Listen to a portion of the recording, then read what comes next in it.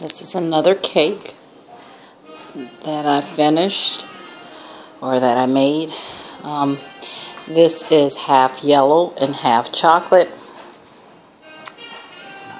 Which is which, don't remember, but it's half yellow, half chocolate baked together on 11 by 15 sheet cake.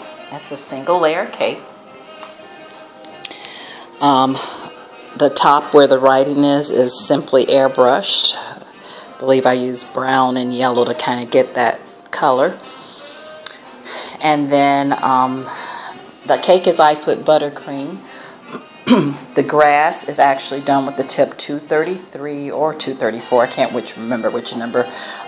There's two or three different grass tips, but you call them grass tips or hair tip. So it simulates the look of grass. The piece here is Color Flow. That is actually this Little League team's mascot or their logo. Okay, they're the Thunder. And this is for their end of season celebration. I have a bat and a ball. The bat is simply cake that I've shaped. It was leftover batter. Whenever I have leftover batter, I just bake it up in a pan and freeze it and use it for things like this. So I shaped it up like a bat. Didn't have a template for it, so I just kind of looked at a bat online, shaped it up, covered it with fondant, covered some fondant stripes there for the grip on it, put a piece on the bottom of it. This was actually, I colored the fondant, tinted it with a little bit of black to make it gray, and then I went over it with luster dust. I bought a new brand of luster dust, and I'm really loving this because I didn't have to put vodka or anything in it. I just simply brushed it on it, and it's really pretty. It's a nice finish. It gives it a look, of aluminum.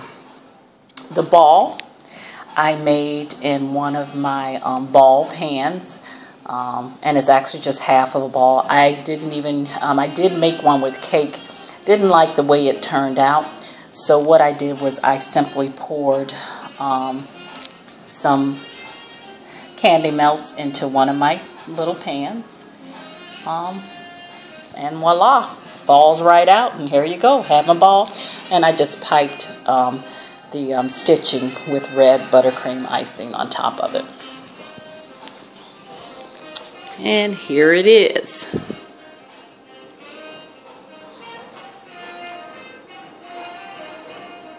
And everything is completely edible, by the way. People always ask me if they wanted to eat this whole entire cake. They could. Every single thing on it is edible. Till next time.